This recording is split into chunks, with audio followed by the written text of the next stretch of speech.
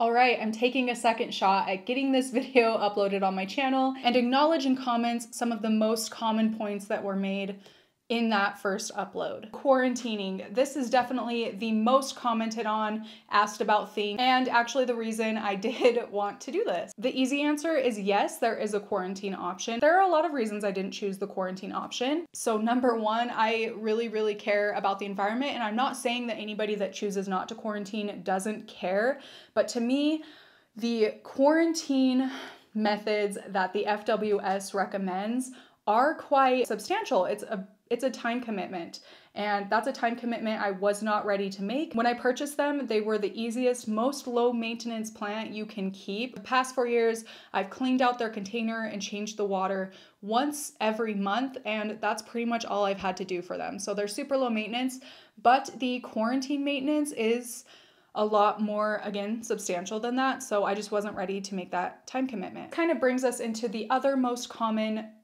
topic that was brought up in the comment section or question, and that was, why don't you just pour the water down the drain? And actually anybody that watched that video and listened or, read the website for themselves, because I did link the FWS website down in the description box, they do heavily talk about the fact that zebra mussels, so the hidden danger that can be in Marimo Moss Balls, can't be seen with the human eye for months. Even though the water may look clear to your eyes and safe to pour down the drain, it's not.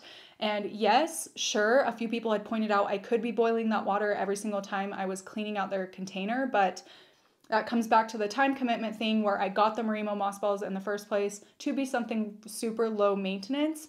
I'm not saying that decontaminating the moss balls was easy. It definitely wasn't, and it wasn't a decision I made lightly. I do still stand by that decision, and I think I made the best one, especially for my own situation. There are ways to be able to pour the water directly down the drain, but the risk at the end of the day outweighs it all for me, which is why I chose not to go that route. I did refer to the official government website regarding the zebra mussels put out by the Fish and Wildlife Service, and I do want to read you a section of this article regarding the quarantine option and what the Fish and Wildlife Service has to say about that.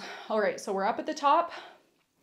If you scroll down, can't see where I'm scrolling, keep scrolling. Straight from the website, it says in bold, "Can I just quarantine my moss ball for a few months rather than destroy it?" And here's what they have to say. Zebra mussel larvae are very small and often can't be seen by the naked eye. They can live in water, aquarium substrate, and decorative elements in your tank, and can damage filter systems.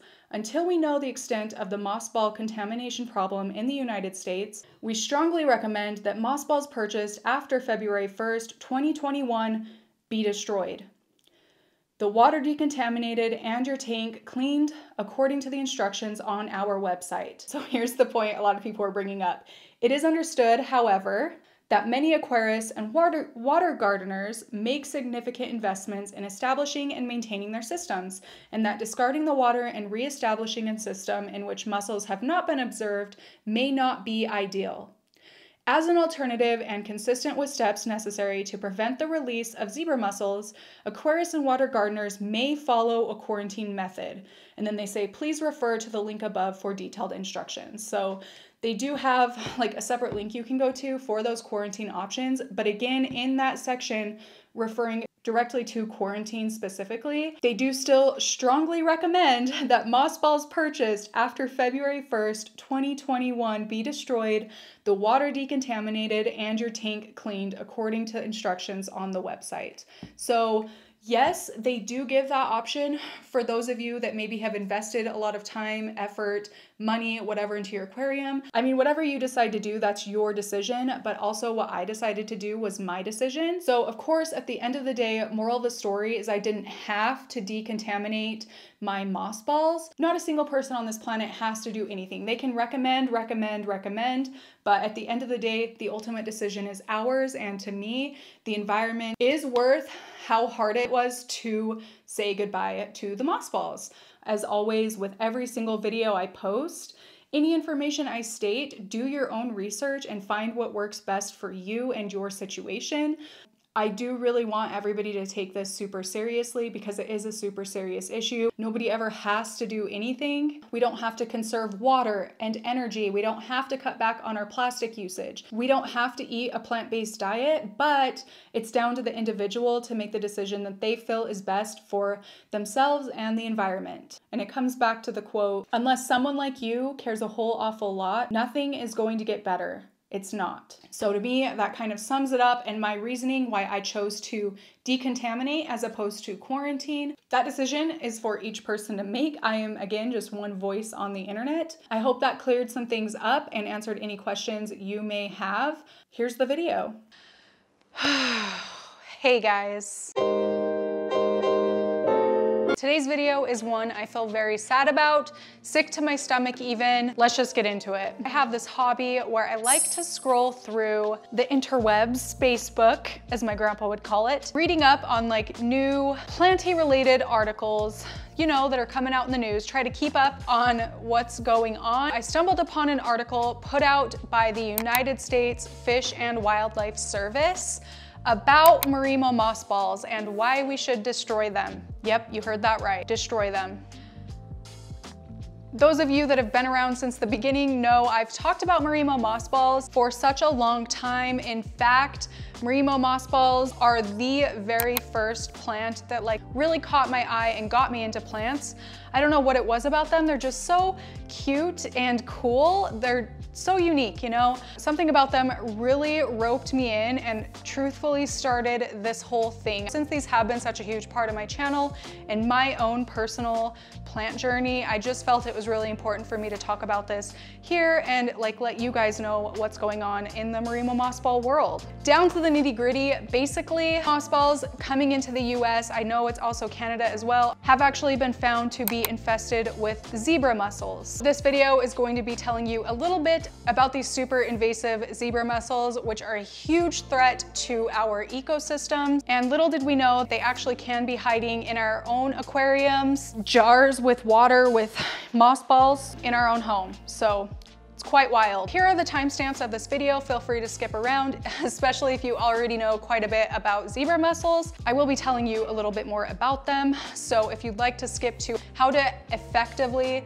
destroy and sanitize to help protect your ecosystem, then go ahead and skip forward. What exactly are zebra mussels? In North America, they are known as the #1 most invasive and destructive species contaminating our waterways. Native to freshwater sources in southern Russia and Ukraine, but like in North America, they have quickly become invasive species in many areas across the globe. The reason these are so dangerous is they negatively impact freshwater ecosystems in multiple different ways. So first off, they attach to and kill native mussels. Since they outcompete, outfeed most other filter feeders, they end up starving the filter feeders, which are super important in filtering out specific types of algae in balanced amounts. They spread super quickly and can encrust and therefore destroy seriously anything. This includes like water pipelines to, say, power plants. When they contaminate the waterways to power plants that are, you know, cleaning our drinking water sources, once they encrust these pipelines, it's extremely difficult and expensive to filter out specifically zebra mussel poo, and it can leave a gross taste and smell in water. Ew. Ew, super ew. They totally can destroy boat engines, docks. Also really scary is in their larval stage, they are impossible to see with the human eye, and they do stay small like this for quite some time. We can have them in our Marimo jars for quite some time without even knowing about it, which is so scary. So this kind of brings us into why moss balls specifically are the issue right now. As of the day I'm filming this, zebra mussels have actually found to have contaminated Marimo Moss balls being sold in pet stores, specialty garden centers, pretty much everywhere in 21 US states. So the US Fish and Wildlife Service is strongly advising anybody who has purchased moss balls after February 1st, 2021 to destroy them to help stop the spread of these things, because guess what? Even pouring your Marimo moss ball water down the drain without killing whatever's in the water can contaminate waterways, which that is so scary, right? Okay, I'm panicking. So I have some moss balls that I purchased years ago. Just before finding these articles, I did combine, so in this jar, I did combine my oldest Marimo Moss Balls that I've had for 4 years now with some of these new ones I bought literally a week ago. So that really, really sucks. I'm going to have to say goodbye to all of them because honestly, it's not worth the risk to me, but I am very sad about it. Am I gonna cry? It's not that big of a deal, but I feel really bad. So on top of that, I do also just wanna say that a lot of places that were selling Marimo Moss Balls have been coming out with statements saying that they do test for zebra mussels before selling them in their store. But upon investigation by the Wildlife Service, those tests aren't happening because places that have said they've tested for it and have come out negative and have sold these have been tested by the Wildlife Service and they've found zebra mussels, zebra mussel eggs, larvae, living zebra mussels. So you can't trust this statement. The government is urging anywhere that has made the statement to take it down. So this all brings us to what we need to do, especially for moss balls purchased after February 1st, 2021, how to safely destroy and dispose of moss balls. I am just going to be reading off a list of the ways that the Fish and Wildlife Service has stated needs to happen, and then I'll show you me actually doing this with my moss balls. I'm going to take it really seriously. I urge all of you to take it really seriously, whether you just keep them in a jar by themselves or in an aquarium. There are steps you can take to disinfect and protect your local ecosystem, your local aquatic ecosystem. Number 1, you can freeze your Marimo Moss Balls. Take them out of the water, put them in like a Ziploc bag and freeze them for 24 hours. Do not take them out of the bag and toss them in the garbage after that 24 hours. You can do the method I'm going to be doing, which is to boil them in, boiling water for 1 minute. You can also use the bleach or vinegar method, which I don't prefer this method. I don't want to like mix stuff and have to soak it for a long time. But with bleach, you can soak in unscented bleach diluted to 1/3 cup per gallon of water for 10 minutes, or you can soak them in undiluted white vinegar for 20 minutes. All right, so then on to the dispose step. Once you've actually killed whatever's living in your moss ball, and unfortunately also the moss ball, that's a part of it, they will not survive any of those steps. Put your dead moss ball in a sealed bag in the trash. So I'm just gonna use a little sandwich bag and zip it shut. Liquid you've used in the steps to destroy them, whether it be vinegar, the bleach solution, boiling water, or whatever, is safe to pour down your like household sink because whatever's in it has been killed. You may want to do more research if you have a fish tank. If your Marimo Moss Balls are in a fish tank, put other living organisms in another container with fresh water separate from the contaminated source. Remove the contaminated water from tank and sterilize with 1/3 cup bleach per gallon of water.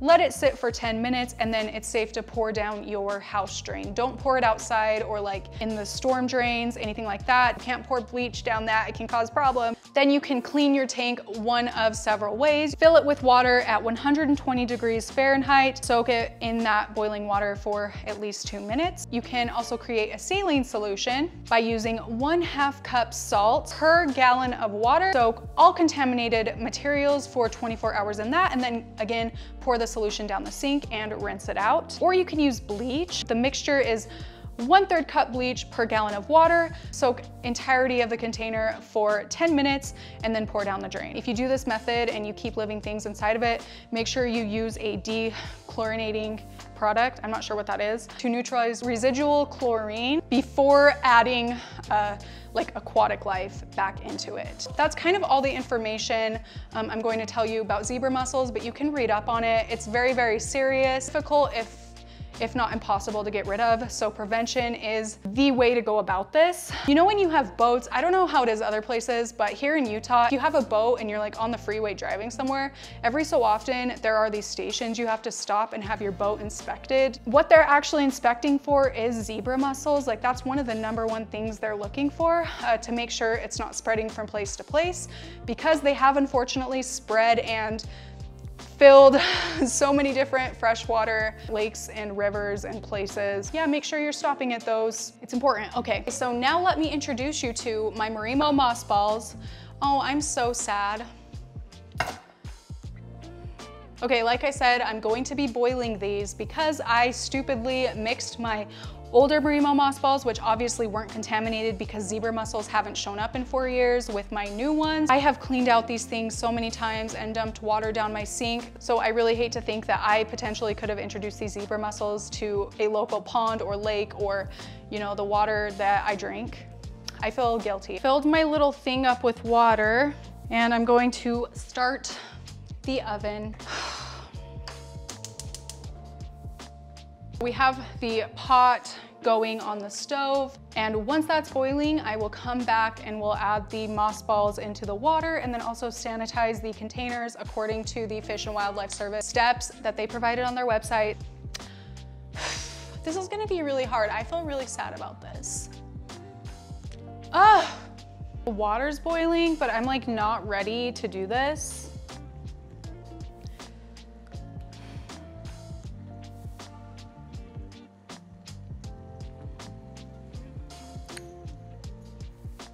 I don't know how I'm supposed to do this.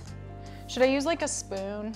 I'm actually going to use skewers to pull them out of the container and put them in the water so that I'm not contaminating anything else. I don't know like how, I don't honestly know how quickly they could spread. I can't do that one first. That's like my, oh my gosh.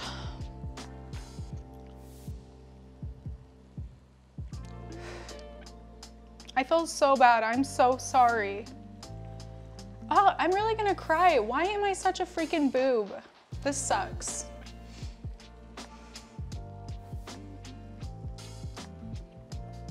I'm so sorry.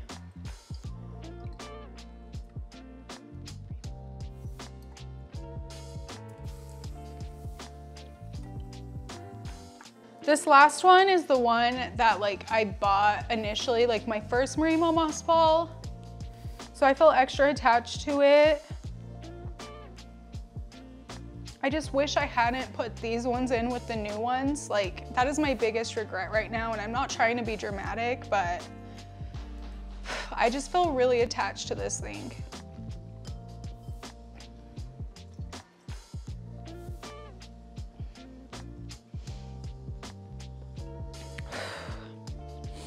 And then I guess for all of this stuff, I'm gonna pour like a bunch of salt in here and mix it up so that, and then let it soak. How long did it say? Oh, I should start a timer.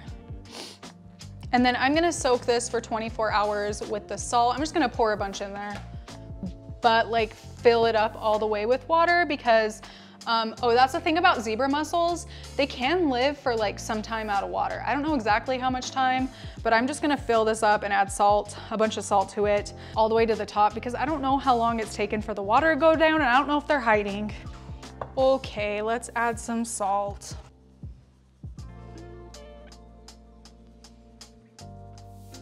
Are those gonna melt this bag if I put them in it right now? I need to add them to a bag and toss them in the garbage. Yeah, they're dead. Oh, is it burning? Actually, it doesn't seem like it's melting the bag. Oh yeah, they're like really falling apart. I don't know if you can see, it's like turning brown. You can see it more right there because this one's kind of broke apart, but I'm assuming that's what's happening in the middle. They're just mush. This sucks. Oh, this one's turning brown too, the ends. I'm not gonna lift it up to the camera because it's kind of big and I'll drop it, it's kind of heavy, but the ends are brown and it smells really bad. They're dead, they're gone. Okay, what's done is done. All right, zip this up. Should I put it, I'm gonna put it, it doesn't seem like it's melting the bag. I'm gonna throw this in the garbage and dump this boiling water down the sink. We'll let it cool and then dump it down the sink. But that's that. I will empty these tomorrow. And yeah, it's done. I feel really sad about it, but I feel happy that, like, I know I did what I had to do, you know, just to like decrease the risk of introducing those little suckers to somewhere around me. Okay, yeah, anyway, that is it for this video, and I will see you in my next one.